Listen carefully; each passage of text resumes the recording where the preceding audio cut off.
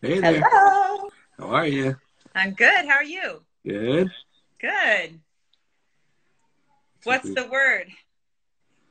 the word is uh that it is Tuesday. That's all I got. That's all you got? That's all I got. I'm just happy I remembered what day it was, to be honest. I know. I feel like I've been telling everybody. I feel like I'm in a time space vortex. I cannot be relied upon to urgently respond to anything because I'm not even sure what day it Right. Yeah. is. Same here. You're not the only one. I don't think either one of us are the only ones. No, I think we're all in that together. Yes. I think the chat can attest to that. Hi Yeah. everybody. Um so kind of intro. I'm sure a lot of the people in here come following you, but talking to Courtney with ACME Real Estate. Also, the author of Break Up with Your Rental. Correct. Yes. Um, so, thank you for joining me. I want to kind of keep it brief. I don't want to take too much of your time or anybody's time, but the main reason I wanted to get you on here was obviously because of everything that's going on right now. It's a very strange time that none of us have really had to navigate before. And I kind of wanted to get your insight, ask you a few questions. Anybody that's watching, if you have questions, we'll try to answer those as well. But kind of how to navigate this time. Um, Not to put it all on you, but but if you have some pointers on what you guys are doing and how to navigate it. And I got a few questions I'll ask, but I'll let you get going first. Oh, sure. So Acme and me in general, I'm very intuitive. I move with what feels right in my gut. So like right whenever everybody started sheltering in place, I noticed that a lot of businesses were sending out updates like from the federal government and like constantly sending posts and emails and updates. And I'm like, I'm not looking to Whole Foods for my COVID like updates. Right. So right away, I started to feel like for us, we needed to keep our conversation around COVID really specific to our industry and how it affects our clients very specifically. So I've laid off a lot of the kind of, obviously like the medical updates True. and even the disaster relief stuff is like very nuanced, and you really need to speak with your accountant in order to be able to navigate it, the PPP program and all of these kinds of CARES Act related things. They're so specific. I don't feel like I'm an authority on it. And so my job is just for our internal purposes to make sure that the agents know what sites are available inside our real estate industry to be able to get access to the kinds of programs that are out there. But honestly, it's every day the game changes. So from a brand point of view, we are continuing to stay on our game with regard to promoting beautiful listings and really high quality design. We have a few silver lining posts. I've done a few kind of silly TikToks and Instagram posts and that kind of thing just because we have this time together, and I'm usually so all business. I feel like I'm so business that I don't let people get to know me really quite personally, I feel like, on social media. So I wanted to take an opportunity to do that. But it's definitely from owning a business point of view, I think you have to tread very lightly on how you want to interact with your public. It's a delicate thing, and you don't want to come off tone deaf. So that's another thing that I've noticed is that people who are in my industry, for example, really work like you can still buy, you can still sell. It feels a little tone deaf to me. So I'm like, yes, if you have to buy or you have to sell, there are mechanisms for us in our industry, and we can make virtual tours happen. And we are putting listings active and creating ways of showing that are not human to human. So it's very, in my opinion, it's not the ideal because we're so tactile. Like Acme is a brand about this sensation of home. So it's difficult to say like the virtual tour is going to do it. It's not like you need to get in, but we can't be there because we Sure. don't want to jeopardize the health and safety of our family and our clients. Sure. Definitely. Yeah, that's definitely some good points, especially the tone deaf part. I've seen it myself. A lot of companies in different markets, not just real estate, don't seem to be it's almost like you're not acknowledging the current situation Right. and pivoting. You're just doing what you're used to doing, which can be, I think, have more of a detrimental effect than it would for good. Yeah. And with regard to real estate, look, there's no shortage of inventory. The buyers who are qualified are still hungry to buy. So I feel optimistic that when this shelter in place is over and with the correct precautions, we are going to get back to a very healthy market very quickly. Now, that said, the financial markets are having to adapt as well. And that those things change on a daily basis. Jumbo loans change on a daily basis. How the federal government is handling certain things is will have an unpredictable effect, shall we say, Sure. potentially. But in the past, I would say my experience says that the federal government typically does some kind of a stimulus whenever the real estate market is suffering. So there's going to be some kind of incentive to get it back healthy again. So I have no doubt that we're not going to let it all crash on real estate. And these conditions are so different than 2008 that it's like, apples to oranges. You know what I mean? Yeah, definitely. Hi, Definitely. Jason. Hi, Laura. Yeah, hi everybody. Thanks for joining us. That takes me kind of to a question that I had in kind of buyer seller habits. You kind of mentioned the buyers and sellers are going to be there. Have you seen a change in how people are handling either absolutely. side? 100%, of course. We are still opening escrows. So we opened like 6 escrows this week. So there are buyers who are comfortable and in fact are even like opportunistically like, maybe I can get a deal or maybe, maybe I'll be in less competition because our market in Los Angeles is so strong that before this started, almost every house has multiple offers and buyers are starting to feel like priced out of areas where they want to be. So if you're a high risk tolerance kind of buyer, there's still so many opportunities for you. So our buyers are steadfast, so we have aggressive buyers who are totally down to do the unusual showing instructions and the buy off the virtual tour and all of that kind of thing. And then we have our like slightly less risk tolerant people who are just prepared to wait. They're like, we've got our pre-qual, we're ready to go. We're just going to wait until it feels safe to go out and tour and go to open houses and whatever.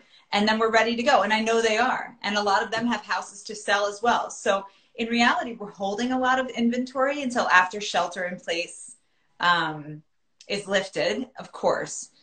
ACME, we specialize in renovation resale, even though we work with a lot of different regular home buyers and sellers too. But part of that is creating like marketing strategies that work and transforming neighborhoods and that kind of thing. So we are sensitive to, we're sensitive to, I'm just like reading the question there. Yeah. We're very sensitive to making sure that our sellers and our buyers are in the way that we market and in the pricing are understanding of the changes that are happening. So there are changes to the marketing strategy that have to happen when we're selling during this time. And I suspect even just like a little bit after as the market recovers. Somebody asked, ACME seems to be really focused in on community during this time. Has this time brought you back to your core values like community? 100%. I mean, I don't know about you guys, but I definitely feel like just taking a breath and having this like kind of mandated quality time with the family, home cooked meals, spending time with my kid, and really thinking about the business of my business and what it is that we are and who we want to be in our community is something that, in the day-to-day hustle, we don't always take time to do. And so absolutely, 100%. The first thing I noticed about myself, because I've never suffered a pandemic before, is that I care more about the health and safety of my clients and my agents than I do about the money. And I'm like, because we have buyers who are like, we got to get out there. We got to see it. We really want you to tour. And I'm like, no, we can't do that. We're not going to do that. So it's important that we also understand that number one is our safety. And we are holding fast to making sure that we're not compromising the safety of our agents or of our clients just to be in the hustle, somehow taking advantage of this.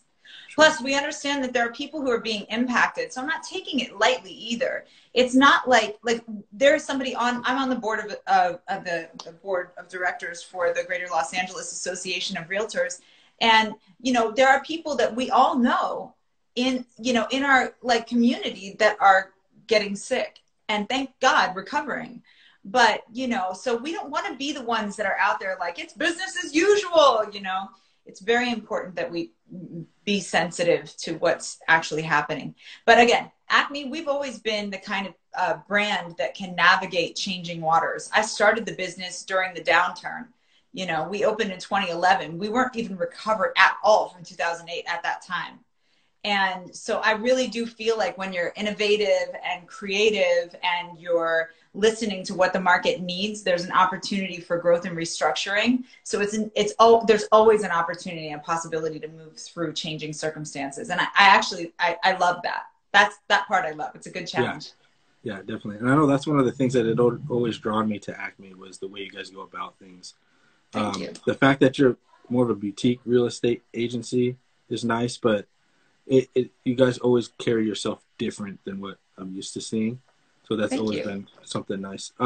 Yeah. So to that point, like we have these, we're big on cross promotional opportunities. And so we've been spending this quarantine time to work on our labels. We're doing Heretic is the brand that did the Goop candle, the vagina candle Goop. So we're doing a promotion with them where we've created a candle that's an Acme by Heretic candle.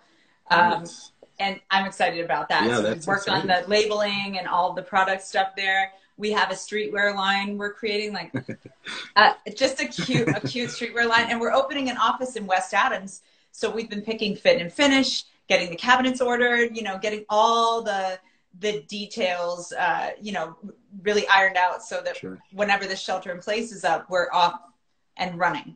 So we're super, super excited about taking this opportunity to focus on the things that we can do from home that are exciting things. And it's more efficient actually working on these cross-promotional marketing things from home for sure. Yeah, that's definitely really cool. Now, you had mentioned coming out of this, kind of coming out running.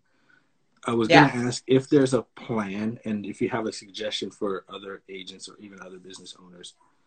It's kind of weird navigating this, but then there's also when it ends, what do you do after? What do you do? Yeah. Well, I think that the key piece of all of this is to figure out what lessons have been learned from this. Like, for example, I've been fighting for years to have branded virtual tours that we create, you know, because people choose us for our branding. So I really want our Acme branded virtual tour to be the thing that appears on Trulia, Redfin, and Zillow, for example.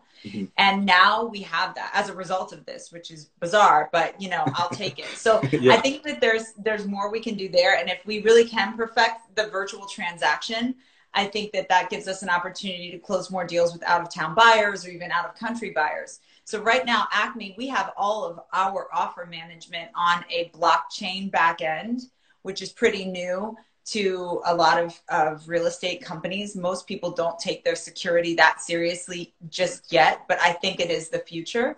So we make sure that our sellers have access to every single offer as it comes in. They know every single offer is being presented. It's in a secure environment, and the entire transaction can be completed. All the documents can be completed inside the blockchain back end. So for us, the idea of having notaries and electronic closings all happen within that protected and secure environment is really exciting. So I think we're learning what it is we can and can't do in person, which is most likely the future and will ultimately lead to more access for buyers and a more smooth and secure process for sellers. So that part I love. So I think we need to think about what we can take from the tech, from the tools, from the the inventions. I'd be happy to never do another Zoom meeting myself, but whatever. So over it. But, you know, we take those things with us and we can apply those to our businesses. But then also, you know, I think it's really important for us to, like we were talking about before, get back to our core values as a company and make sure that we are being sensitive to whatever the impact is. as opposed to just jumping out and just straight hustling, because most likely we're going to know people who have lost people, and people's careers might have changed, and so it's not going to be business as usual right away. I think the inventory will be there and the demand will be there, but I think we need to be sensitive and forward thinking about how we can navigate with our clients what will be a changing market for a while until the dust settles. Sure. Yeah. Sure. Let's see another question here. Do you see the potential of virtual transactions to also enable disaster capitalism? Disaster capitalism, like ambulance chasing, but the real estate version? Listen, I think that whenever disaster strikes, there are people who can't pay their mortgages and, ultimately run the risk of losing their homes. I do think one good thing is that we have had some effort on behalf of the federal government's part to allay those concerns. I know in California, our governor has really tried to make it easier on renters and make forbearance a little bit easier. However, the forbearance is the problem with the secondary market right now too. So people are taking loans, closing them, and then asking for 12 months deferred payment. So it's kind of like causing a little bit of a unexpected consequence. Yeah. The bottom line is you can't stop a willing seller from selling to a willing buyer. So we can't artificially inflate prices. The prices are determined by supply and demand. I can only truly speak to the market that I serve. That's what I know the most intimately. And in LA, we have for a few years had a housing crisis, they say. So the rental prices have gone up and the price of housing has gone up. However, the loan programs make it easier for buyers to buy. So we do have an opportunity that I would encourage people to take advantage of, so that you're never in the position, so you have like a leverageable asset and you are building equity so that if disaster strikes in the future, you have something you can pull from. Right. I prefer real estate investment to 401ks because I know that I can live in my investment. I can take money out or put money in, I can improve it, I can resell it when the market's high, or I can, if I have, God forbid, just get rid of it and take my money out, then I can do that. Also, I just have something I can use to really leverage my debt. Yeah. And so I think I don't know what's going to happen in other parts of the country that are going to be affected by disaster capitalism. I think if the seller wants to sell and the buyer wants to buy, there's nothing we can do. But I do think that we're not going to see that kind of thing happening in this round, because the conditions that caused that the last time are not there this time. Right. This is really for example, once shelter in place is up, hotel employees are going to get their jobs back. Cooks are going to get their jobs back, and the cleaning, the people who work in all of these industries that have been laid off are going to most likely get their jobs back, Yeah. Yeah, it's definitely a different scenario than what we experienced in 2008. 100% different. Yeah. And in fact, when recession happens, it's not always bad for the real estate market. Mm-hmm. Most of the time, the real estate market survives recession very well. Sure. And I always say to people, if you look at the course of history and events that have altered our societal changes over history, you can still say you buy 1971 and you sell in 1999, you're going to make a profit. The key to it all is holding on. So I do think since the last crisis, banks and the federal government have been helping people hold on, which is why we aren't seeing so many foreclosures. We aren't seeing the kind of no equity loans and that kind of thing. Right. I had a question. I lost it. Oh. If anybody has any other questions, feel free to jump in there.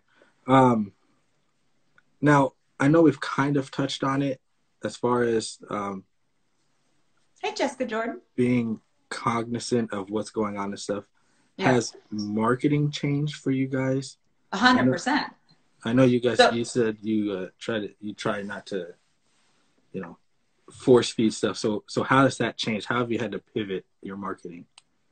So we have taken advantage of the coming soon feature on the MLS. So right now, our MLS has suspended days on market count for new listings, which is great, except Yeah. that Trulia, Redfin, and Zillow are still having a count on there that says days on Trulia, days on Redfin.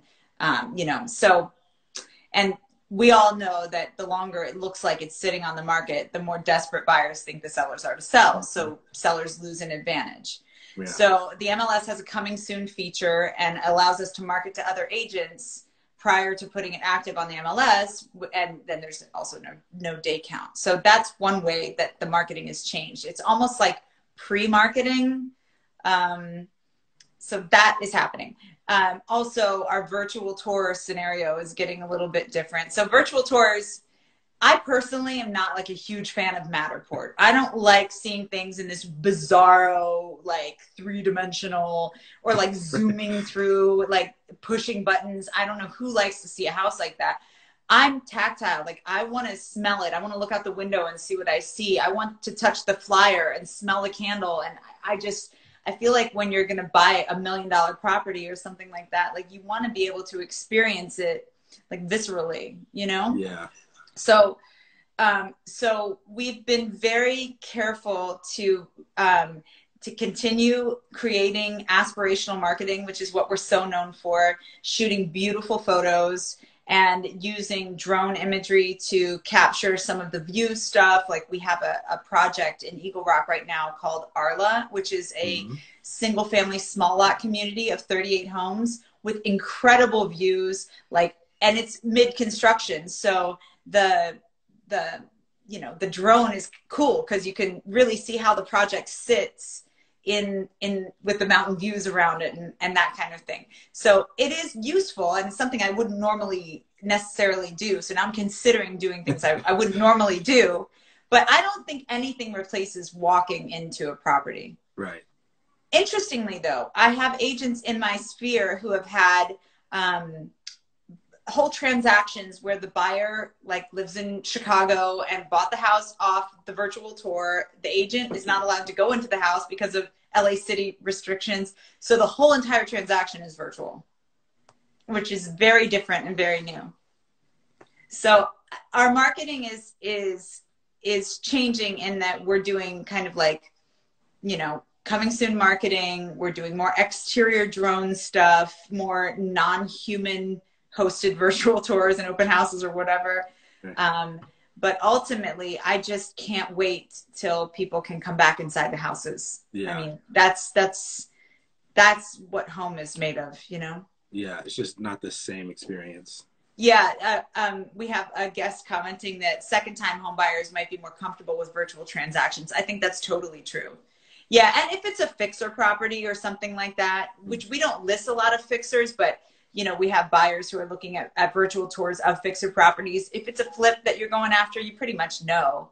As long as you know the square footage and what's on either side of the property, like the cost of renovation is the cost of renovation. So, sure. And virtual transactions, there are different levels, there are different components to it. So I'm finding that a lot of buyers who saw properties that are now back on market, which I think is a result of COVID, they're like, oh, I remember that one. I loved that one. Let's write on it. So all of the work that we've been doing up to this point is now kind of coming to fruition with opportunities, coming back.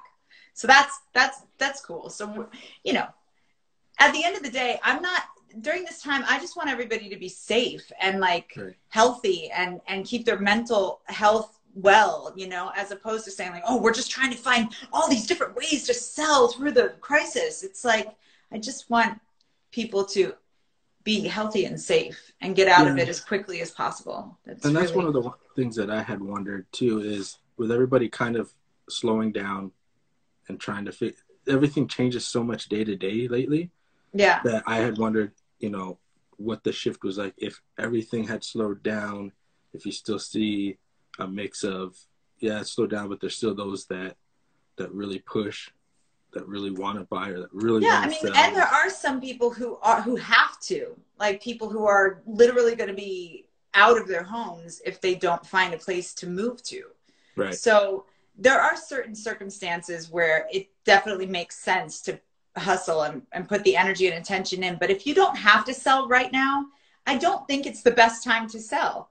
You know, we can't get 200. We usually have 200 to 300 people through every weekend of our open houses. So with 2 weekend open houses and a Tuesday brokers open, we probably got 600 buyers' eyes on each listing, right? So I'm never going to get that through a virtual tour. Yeah. I'm never going to emotionally like tie the buyer to the house using a Matterport 3D. Like it's just not going to happen. So sellers win whenever buyers fall in love. And our job when we're listing is to make the house as lovable as possible, to really deliver what buyers want. So it's really important for us and our success with our sellers to get people in. So that's what I'm saying. Like, if you don't have to sell, don't. Definitely wait. Definitely wait. And if you're a buyer and you really do have to buy and you find something that you totally love, like, yeah, it's a good time to buy if you found something that you really love. There's no question. So try your best to practice patience. Practice patience unless the circumstances, like unless you Totally. find that special unicorn, you know. Yeah. So we have a question. What about IG live tours? Have you been using that or FaceTime for people making offers? Yes. So in LA City, we are not really supposed to go to the house at all. In LA County, we can. So imagine I could, and a lot of people have recorded their like virtual tours prior to in the shelter in place mandate. So, you know, I have seen agents taking their phones, doing IG live tours. And what we're doing is we're providing access to the buyers, and then we're hopping on and walking with them through the property using FaceTime. So there are accompanied showings with qualified buyers, but they have the agent presence on the phone. So we can show them how to open the doors and they still get the feeling of the house, but we're not violating any rules by being there. So to kind of go along those lines, I'm sure there's transactions that started before this happened and maybe closing during. So how do you handle inspections? Just out of curiosity. Yes. So our inspectors that we work with have been very ahead of the curve with regard to making sure they have a plan. So I have several inspectors that are following all the protocols. Basically, the agent only has to open the door, like disinfect and open the door, and then walk away, leave. The inspectors follow all the protocols. They do the inspections, then they wipe down every surface that they touched. They're wearing gloves, they're wearing face masks, and then they do, for the client, they do the assessment virtually, so on a FaceTime chat. And then the agent just locks the door after they've left. So the agent's not going in, and the inspectors are not having any, You can interaction. practice your social distancing. Yeah, social distancing for sure. Now we've got another question. This is where I wanted to actually go with this next. So I kind of like this question. Is it better to rent or sell this year? I think that it's never a good time to rent, frankly. I think you're throwing your money away when you rent. There's no question you're paying somebody else's mortgage. So why wouldn't you just pay your own? But one of the points I make in my book, Break Up With Your Rental, is that if you can't afford to buy in the city that you live in, you should buy somewhere else. Like there are plenty of options across America of places where you can buy and hold an investment property, for example, and it can contribute to your quality of life or your rental costs in the city that you live in. So like buying in Austin, buying in Nashville, Portland, Atlanta even, like there are places where the markets are appreciating really, really nicely, steady, and you can get maybe $500 a month toward your rental costs here in LA. But at least you, again, have an appreciating asset, a leverageable asset. If you don't own property, you are throwing your money in the toilet. When I think about how much rent I've paid over the course of my life, I mean, it's got to be $500,000 that I paid of somebody else's mortgages. And that frustrates me to no end. I'm like, why didn't somebody tell me sooner? You know, that's actually why I wrote the book, because I was so frustrated. I'm like, wow, it's so easy in a way if you're thoughtful about it. Even if you're making $100,000 a year, there are plenty of places in America where you can buy a property and have it as an income property and hold on to it for 10, 15 years and let it appreciate. Even if it appreciates $50,000 or $75,000, that's real money that you can use toward a down payment. And 5 to 10 years from when you bought it, now you're making more money. Maybe you have a partner. Maybe your circumstances have completely improved and you can buy the dream house as the second house, as opposed to, you know, thinking that you're going to save pennies from your paycheck in order to save up a down payment. Right. It just doesn't happen for most of us unless you're independently wealthy or your parents are gifting you money or something like that. Like, I'm neither, so. Yeah, I mean, most of us aren't. Look, Right. I come from a family where nobody owned a house. Nobody Yeah. taught me anything about this. I had to learn it on my own. And when I did, well, I should say Polly Driscoll, my mentor, who I reference in the book, when she taught me about how money can work for you, I applied it immediately. I couldn't believe it. I didn't think I could do it. And as soon as it started working, I was like, wow, why aren't more people buying younger, earlier on in their careers so that they can have everything they want, like now, Yeah. you know? Yeah. We had a couple other questions, and Yes. thank you for the compliments on the design and finish at ACME. Appreciate that very much. You know what, ACME, we don't really flip. We're not doing the development. We teach our renovation resale artists and our sellers how to present the listings and finishes the way that the buyers want. So we take, like, I've had some flippers come to me that just had like laminate floors and, you know, gray cabinets and just like, you know, weird glass backsplashes and stuff, like just bad. And I'm like, no, we have to fix this. And so we've learned over the years how to encourage people to create spaces that are more, you know, more what we dream of. If we're buying $1 million house, we want it to look like West Elm. You know what I mean? Like, we don't want it to look like a crappy flip that we have to explain to everybody, like, oh yeah, I'm going to change the bathroom finishes sometime. You know, like, nobody wants that experience of home Or buying. you can do it when you buy it. Yeah. Yeah. But, you know, you're spending $1 million. You don't want to change out the floors before you move in. Come on. Yeah.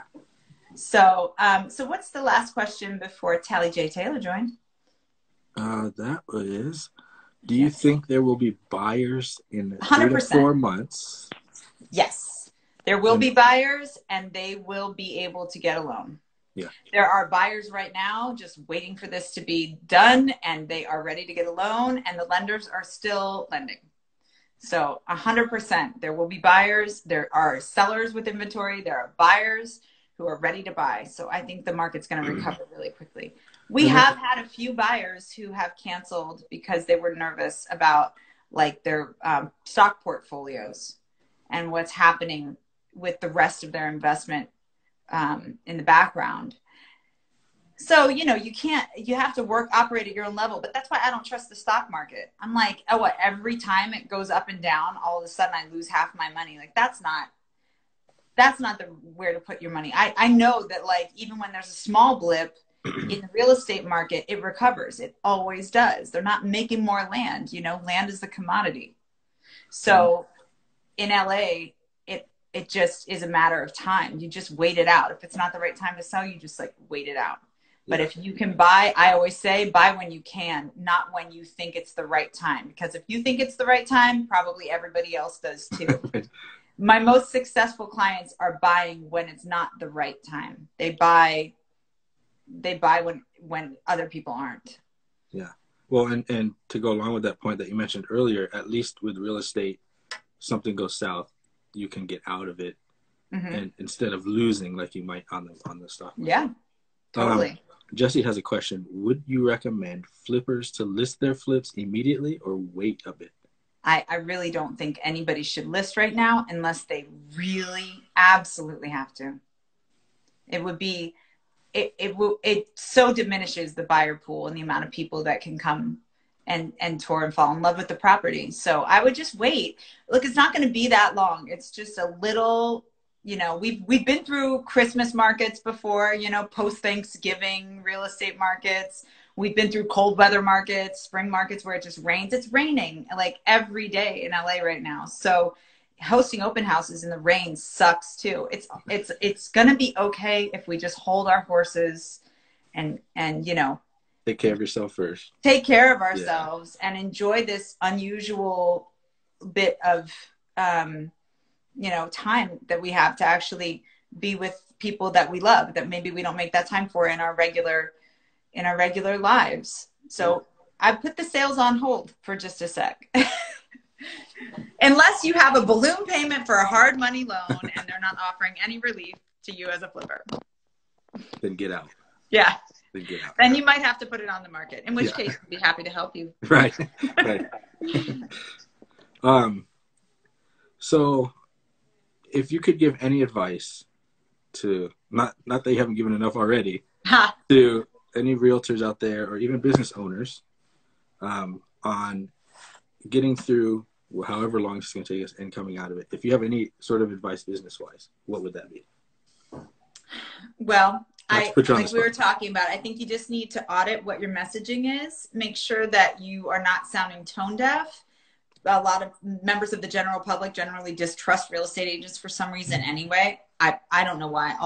So many real estate agents I know are incredible people and super committed to community and very much about people realizing their dreams. And I love them so much. So I'm not sure where that absolutely comes from, but I have heard and seen comments that when people are pushing too hard to make sales throughout this time, that it feels like doesn't land right, you know, for the general public. So I'd be careful about the messaging. I would make sure that you're not positioning yourself in any kind of liability situation where you're speaking about things that you don't fully understand.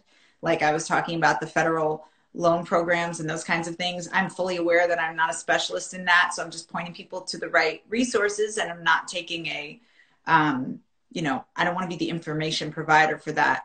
What I can speak to is what I see in my market. So I would also say, like, know where where you know what you're talking about so well that you could defend it. And if you're going to speak on things, like speak on those things from personal experience and make your predictions based on real actual experience. And I personally think just make sure whatever you're posting is in good taste, you know, that you're not, you know, when this thing started, it felt like a little like people didn't believe it was really happening. And so there were a lot of memes and like kind of goofy things going on. And I think that moment has passed. Yeah. So, I mean, having a sense of humor is amazing and we all want a silver lining, but I just think being really conscious that your messaging is not tone deaf, that it's sensitive, and that it really speaks to your company's values would be the most important pieces of information. And use social media.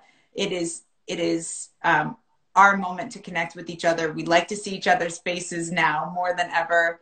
And if you guys aren't listening to D Nice night and day, I don't know what you're doing, because I am on that all day and all night long. I think you saved my life. Yeah, my pleasure. Property values will be affected. Yes, I think in the very short term, you're going to see property values being affected, possibly. I think that's just going to be sellers reducing their list price in order to generate a quick sale potentially. But there's also a ton of buyers in the market. So the buyers are going to push the prices back up. List price is just a marketing price. When you're looking at property value, you have to look at the actual sold price, not what the property was listed for. It always bothers me when I see those stats that are like, oh, this one sold for 10% over the list price. It's like, yeah, but it was listed for 10% under the market value. You know, so don't be misled by marketing price. The list price is a marketing price. When you look at property values, you have to look at sold values. And it typically takes 6 months for the market to experience a change in values because of some kind of like market shift or increase in interest rates or that kind of thing. So don't be looking for those property values to go down right now. what you're going to see, I think, is when we come out of this, sellers who are anxious to sell potentially listing their properties for a little less than they thought they were going to before, just to kind of like, you know, get it going again. Sure. And then more than likely buyers are going to snap it up. So it's probably going to sell for over asking anyway. And then you'll see the close price is right on the nose. So it'll be a temporary, probably small marketing shift in listing prices, but the values, if they go down, I don't think they're going to go down that much. Not here in LA. I can only speak to LA. Yeah. Okay, so I don't want to keep you all day. I'd love to sit here and answer everybody's questions, but I know you're busy. So where can people watching find you on social and online? Oh, so ACME Real Estate, at ACME Real Estate is our Instagram. At Courtney and Lala is my goofy little personal one. And at Break Up With Your Rental is the book Instagram site. And of course, you can always call me. You can find me on a cell phone. Yes. Anything else you'd like to leave? No, I thank you so much for this opportunity. It's been really fun to chat. Thanks everybody for hanging out with us. Yeah, thanks everybody. Thank you, Courtney. It's super informative. Pleasure. Hopefully it helped. I know I learned a lot. So oh, good. Yeah, I'm confident. So I hope that bleeds into the ether. I know that we're going to make it through this. Yeah, definitely. All right. Cheers. Thanks everybody.